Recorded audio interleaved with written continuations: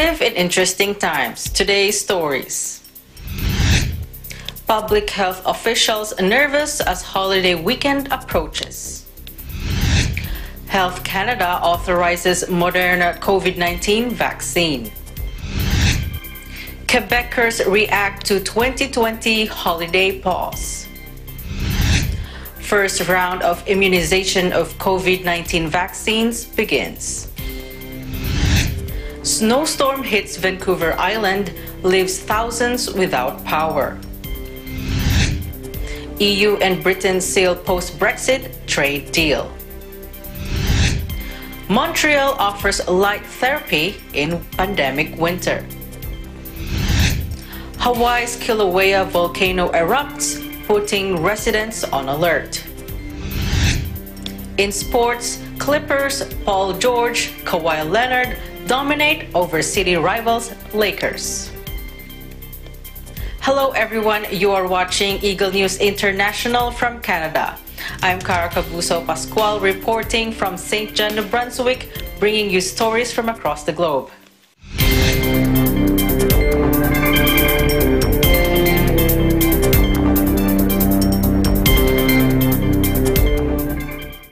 Public health officials are feeling nervous as the holiday weekend approaches. Eagle News correspondent Thomas I. Likeness with the report. For weeks now, politicians and public health experts have been telling people to scale down their holiday plans. Don't travel. No big family gatherings.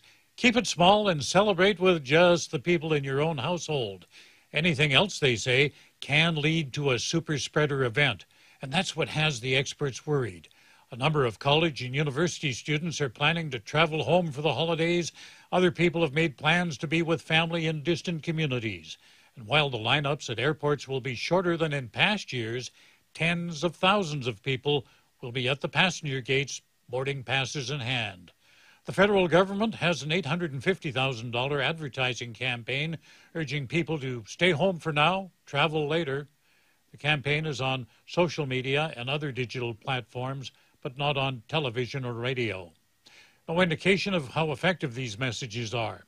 Alberta Premier Jason Kenney says there's always an element of society, though, that figures the rules don't apply to them. People who might be disinclined to violate the rules will do so anyway, unfortunately. We sure hope there's not many of those people out there. But if people are just going to blindly ignore these public health measures and put themselves or others at risk by visiting multiple households, that is a decision. It's an irresponsible decision, but it is a decision that they're probably going to make regardless of what guidelines and restrictions the government puts in place. The Premier worries about what will happen in January if people ignore the message not to travel and to avoid large gatherings. You know, Kenny says right now we have more than 800 people in hospital in Alberta being treated for COVID. We can manage with 800 cases in hospital. We cannot manage with 2,500 COVID cases in hospital without beginning to deny some people care and without canceling all non-urgent surgeries and non-COVID related non-urgent health care. Leaders across North America are keeping their fingers crossed that enough people will heed their advice and we can avoid yet another surge in cases. Because, you know, the next surge may overwhelm our ability to provide health care for people. And that's when uncomfortable decisions will have to be made. Decisions like who will get care, who will be saved, and who won't. In the meantime, I wish you all good health. Remember to take care of others. Take care of yourselves. Stay home, stay safe, and stay tuned to Eagle News for accurate and balanced coverage of the COVID-19 pandemic and other current affairs. In Edmonton, Canada, Thomas I. Likeness, Eagle News. We live in interesting times. Thank you, Thomas. Health Canada authorizes Moderna COVID-19 vaccine. Eagle News correspondent Andre Lajoie with the details. Health Canada authorized Moderna COVID-19 vaccine after a thorough independent review of the vaccine by the Government of Canada.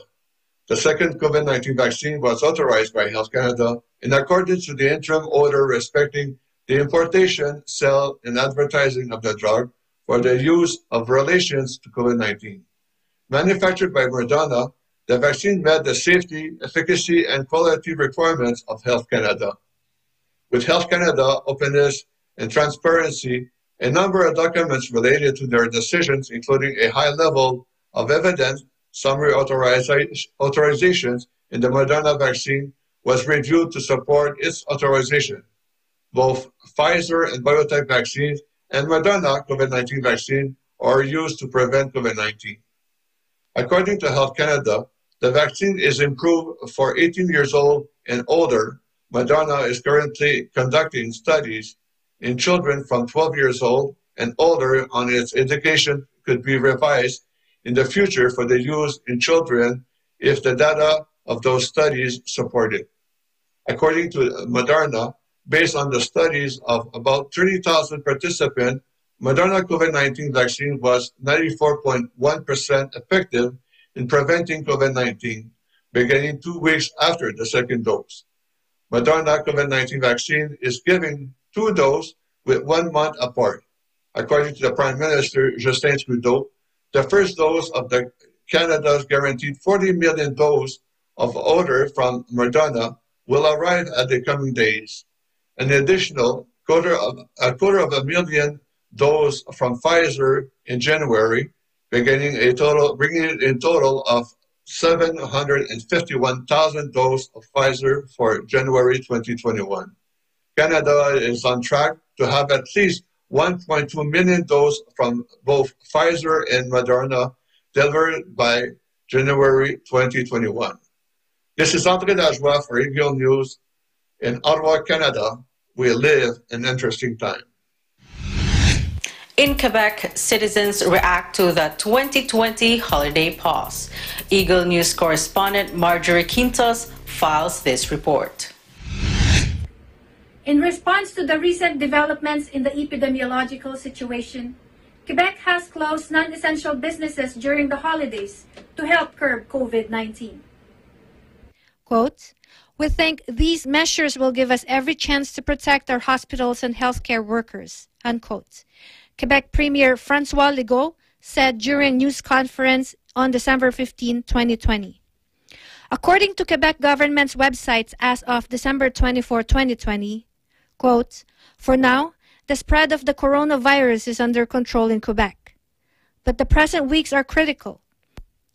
Community transmission of the virus now extends to all regions of Quebec. The government is taking all the necessary measures to contain the contagion as much as possible," unquote. Quebec imposed several prohibitions throughout the holiday season from December 17, 2020 to January 10, 2021 inclusively. However, during this period, there are a few exceptions, including a person who lives alone can join another family's home. A single-parent family with 1 or more minor children can join another family's home. A single parent coupled with another single parent can get together inside their private residences. Gatherings of no more than 6 people will be permitted in regions and areas located in alert or orange zones. For these regions, it's recommended to do a voluntary confinement 1 week before and 1 week after the time of the gatherings. Other prohibitions are activities such as office parties are prohibited in all regions. Working from home is mandatory in all regions until January 10, 2021, except for workers whose physical presence is deemed by their employer to be required to maintain the operations of the company. Child care services, including daycares, CPEs, and family cares, will remain open. However, families are advised to keep their children at home as much as possible. As for preschool and elementary school students, they will stay home and distance learning services will be provided. Secondary school students will stay home and distance learning services will be provided as well. Recreational activities such as outdoor group sports, cultural and recreational activities are permitted in public settings, including courses, fitness training, and guided activities, whether alone, as a family, or in groups that have no more than 8 participants, plus one supervisor, as long as everyone stays at least 2 meters away from the other participants. In Montreal, this is Marjorie Quintos. We live in interesting times. Thank you, Marjorie. In Vancouver, the first round of immunization vaccines for COVID-19 begins. Eagle News correspondent Kathleen Cruz with more. The first round of immunization of COVID-19 vaccines here in the province of British Columbia began on Tuesday, including BC's Provincial Health Officer, Dr. Bonnie Henry. According to Health Minister Adrian Dix, Dr. Bonnie Henry received her first dose of Pfizer COVID-19 vaccine to show full confidence in the safety of vaccine and show support to all of the healthcare workers. Over the coming days, the first 4,000 doses of vaccines from Pfizer will be administered to frontline healthcare workers who work in long-term care homes and frontline healthcare workers essential to the COVID-19 response. Dr. Bonnie Henry also rolled out the vaccination plan for BC as more vaccines continue to arrive. And we've also made the decision based on looking at all of the data, the modeling from BC CDC, and discussions of the ethical framework, that we will be providing the second dose of both Moderna and the Pfizer vaccine around day 35. So the recommended from the company is around day 28. But we know we can immunize way more people in the first couple of weeks with their first dose of vaccine and provide that increased protection for people during this very critical time if we just slightly delay when people start getting their second dose. So for people who received the vaccine last week and this week and in the first weeks of January, you will be called back for your dose around day 35 from when you had your first dose. So the estimate numbers of doses that we will be receiving between now and March is about 792,000. And with the strategy that we have adopted, that will allow us to provide about 549,000 people with their first dose, with the protection that we get from that first dose, which is incredibly important. And about 240,000 people will also receive their second dose. Moderna vaccines have also been recently approved by Health Canada and are set to arrive next week. They will be distributed as soon as they arrive. Especially Moderna vaccines are easier to transport compared to Pfizer vaccine. As these vaccines become more available, they will be administered to priority populations until the end of January 2021. In Vancouver, Kathleen Cruz, Eagle News. We live in interesting times. Still in BC, a snowstorm hits Vancouver Island, leaving thousands without power. Eagle News correspondent Vanessa Condi with the details. Wind has come to Vancouver Island. The snowstorm that hit this week had left thousands of people without power. BC Hydro was working hard to fix the power outages. However, some had more than a day without power. The difficult conditions were creating challenges for the crew. There were some traffic collisions due to the snow, and the police have issued cautionary warnings when driving. Widespread snowfall also is expecting to be underway across south-central Ontario. There has also been a weather warning for winds gusting to 90 kilometers per hour for Haida Gwaii and the North Coast. It is important for people to be very careful during this winter season. In Victoria, BC, Vanessa Condi, Eagle News. We live in interesting times. Britain and the European Union strike a post-Brexit trade deal that they hope will cushion the economic blow of the UK's departure from the bloc after months of tortuous negotiations. So I'm very pleased to tell you this afternoon that we have completed the biggest trade deal yet, worth £660 billion a year, a comprehensive Canada-style free trade deal between the UK and the EU.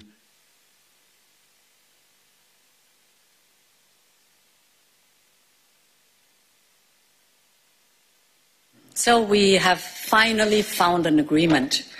It was a long and winding road, but we have got a good deal to show for it. It is fair, it is a balanced deal, and it is the right and responsible thing to do for both sides.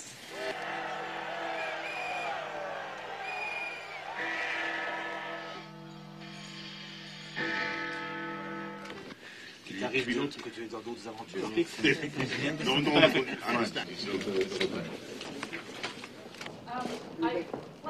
we keep distance, then Okay, mask off. and then we can exchange. Okay.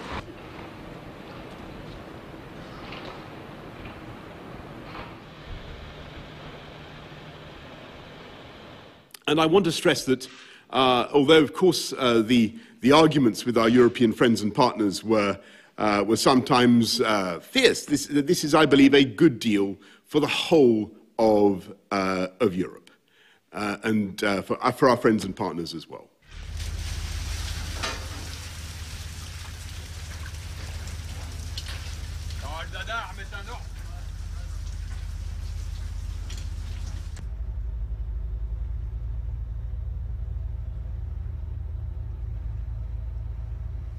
Cet accord demandera des efforts, je le sais, mais l'Union européenne sera présente aux côtés des pêcheurs européens pour les accompagner. C'est notre engagement.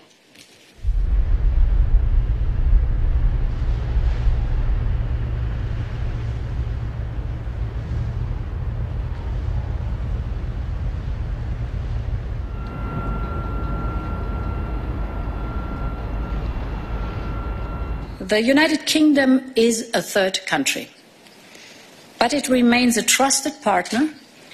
We are long-standing allies.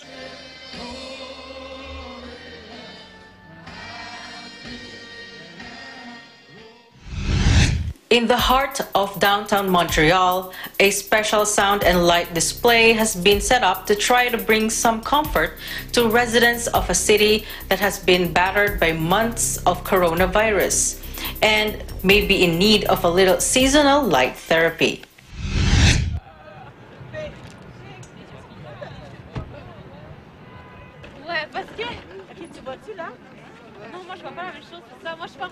Je pense que la luminothérapie, ce principe-là d'allumer un peu l'esprit, puis de nous réveiller, puis de nous garder animés, puis c'est exactement ce qu'on essaie de créer avec ces objets-là qui sont ludiques, puis qui nous font du bien, surtout dans le contexte actuel là, où les gens sont isolés.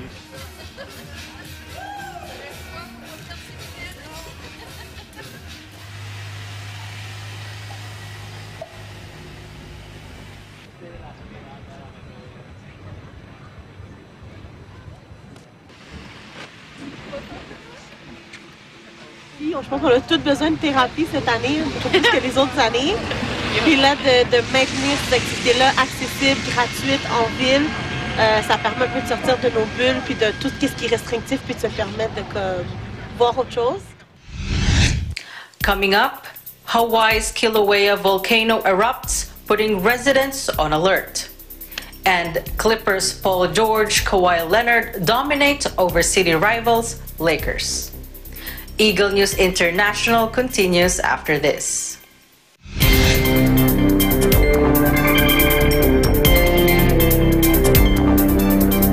Hey there, Arnie Aquino here at Hatley Castle, one of the filming locations for the X-Men series. Don't forget to tune in to Digital Nest only on Net 25.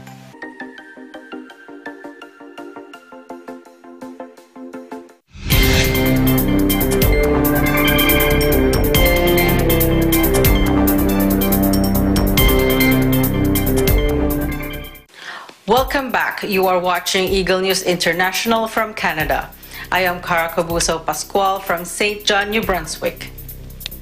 Just less than 3 years since its last eruption, Kilauea Volcano on Hawaii's Big Island is once again showing signs of increased activity, resulting in a 4.4 magnitude earthquake and the formation of a lava lake at its crater. According to authorities, conditions have since stabilized and there was no tsunami threat. Eagle News correspondent Alfred Acenas from our Hawaii Bureau explains how this latest national phenomenon began.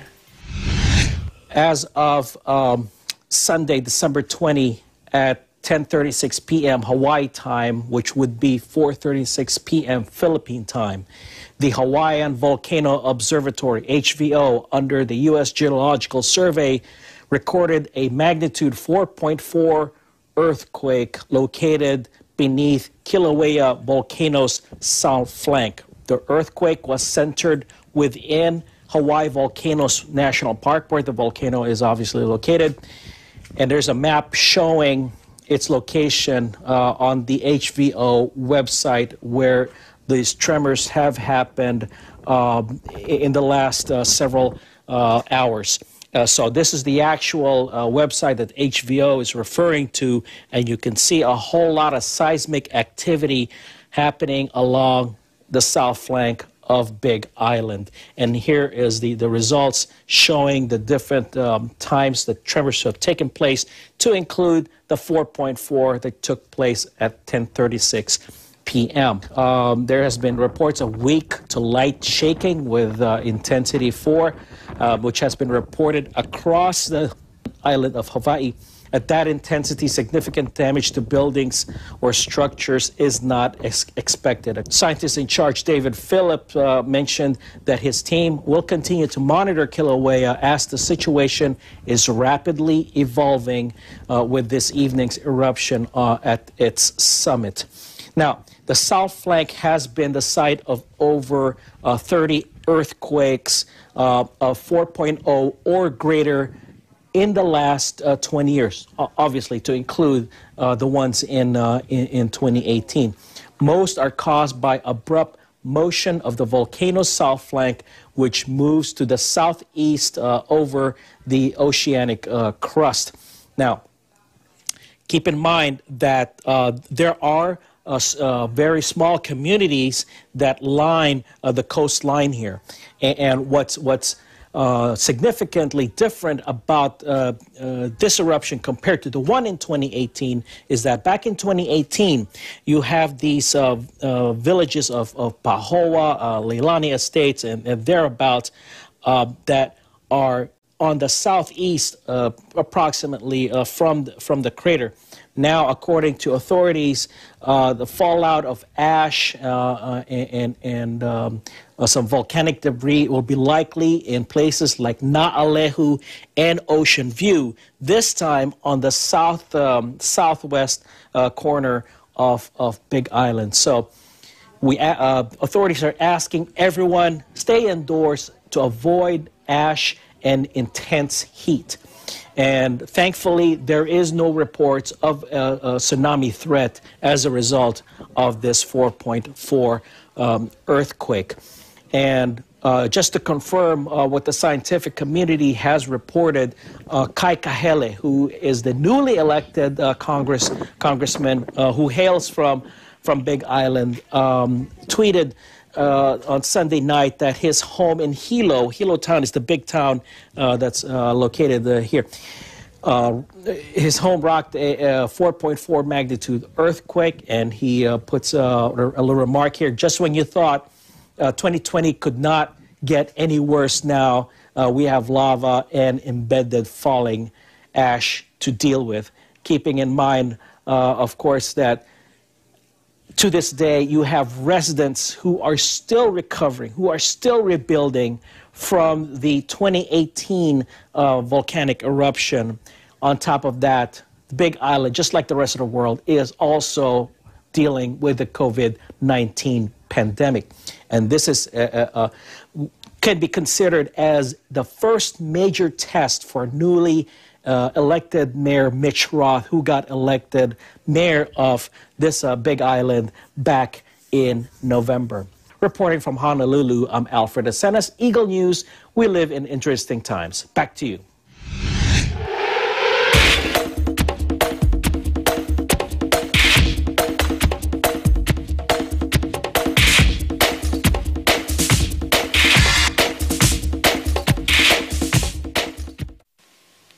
A A new season with a new coach and a fresh mindset begins for the LA Clippers. Paul George and Kawhi Leonard dominated against city rivals LeBron James, Anthony Davis, and the Lakers in Tuesday's NBA season opener. Eagle News correspondent Tani Sumagi with the recap. Memories of the LA Clippers' playoff collapse last season is now history. The team starts the new season with a fresh mindset and a new head coach in Ty Lue. High expectations surround the team's dynamic duo of Paul George and Kawhi Leonard to bring the Clippers its first NBA championship in franchise history. George and Leonard dominated against LeBron James, Anthony Davis, and the defending champions Lakers in Tuesday's NBA season opener. You know, when one person does great, we all do great. And that's what we want to get across. That's our motto for this season. Like, we cheering for each other. And when somebody does well, we want to be there. And when somebody's doing bad, we want to be there. So PG, you know, in the second half, we was able to draw some plays up to get him in the ISO situation, to get some matchup and post up on the elbow, catch and shoot. So PG just had an overall phenomenal, great game, going 13 for 18 from the field and got more aggressive in the second half. I just played basketball. I applied the work that I put in this offseason. It's not going to be pretty every night. Tonight I got it going and was able to show up big time for my team.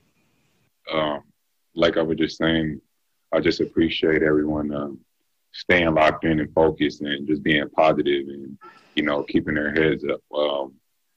Once we seen the league going down, we talked to each other. We tried to figure out what was going on. And we came out in the second half and playing good basketball. We ended that third quarter well and finished the fourth quarter pretty good too. So that's what I take pride in, not to miss or make shots. As long as we communicate on the floor doing our defensive jobs, it just feels good out there to play basketball. Tune in to Eagle News for more highlights on this season's NBA games. In New York, Tani Sumagi, Eagle News, we live in interesting times. That's our program for today. Join us next week as we bring stories that matter to you. Visit our website at eaglenews.net and eaglenewslive.com. Follow us on Twitter at twitter.com/eaglenews and on Facebook at facebook.com/eaglenews. Thank you for watching. I am Cara Cabuso Pascual. We live in interesting times.